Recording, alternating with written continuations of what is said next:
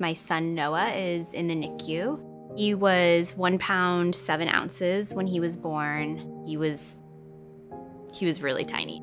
We've had a very long track record of caring for the smallest, most immature, most fragile babies.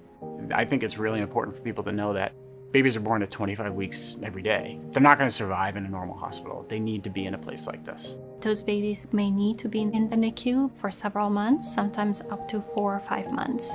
We have done everything we can in controlling the sensory stimulation in the environment that has made a big difference in our extremely preterm babies.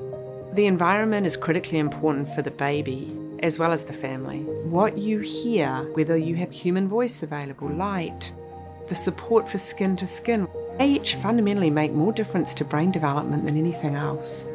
As they grow and develop, we have this wonderful growth and development unit where they can receive intensive physical therapy and speech therapy and feeding services.